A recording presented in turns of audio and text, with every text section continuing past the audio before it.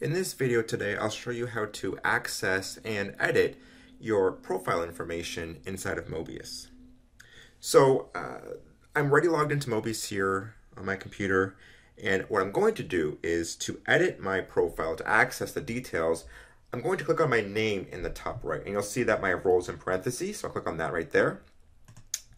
And if you are using your Möbius through your learning management system, like whether it's Moodle or Brightspace or Canvas or Blackboard, you won't be able to do this. All that profile information is always on the LMS side. So with that, I'm in Möbius now. I'm on the user details page right here. So you can see here that I have information available to me to view. I can see my name and my display name, my role in the system, the student ID and email and user login if applicable, as well as some information related to my login history in the platform.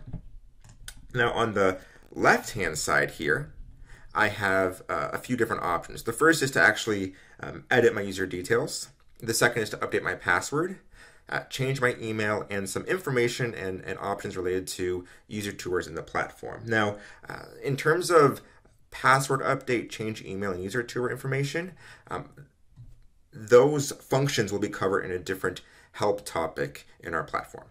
So today I'm only going to focus on the edit user link there in the top left. Now at the bottom though, you will also see some a list of classes you are currently taking in the platform. Now there is something to mention here, and that is if you're already enrolled as a student in at least one class, you can also click at the bottom, enroll in a class, if you want to enroll in other classes here that may be available to you. Now you can as well check out that help topic as well, enroll in a class, to figure out how that actually works in more detail. So let's talk about now editing your actual user details. So click on Edit User in the top left. And here you can see that you can actually edit your first name, last name.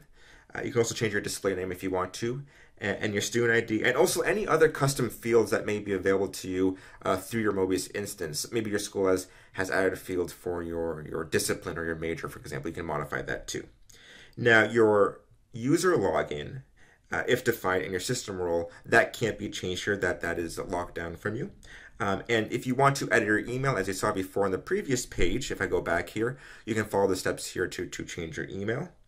But basically, when you're editing this, you can basically change the options here. You can also click on this button here to require user to validate our next login. That means that when this user then logs in, which is myself, but it could be somebody else, when they next log in, they will have to review this information and confirm it before they continue to use the platform. But once you're done changing information here, click on the submit button, and you'll get a note in the top left saying that the information was successfully updated. And that is how you access and edit your user details in the Möbius platform. Thanks for watching. We hope you found this video to be helpful. Want to see what else you can do in Möbius? Be sure to check out the links to the Möbius online help in the video description, as well as our other Möbius video guides.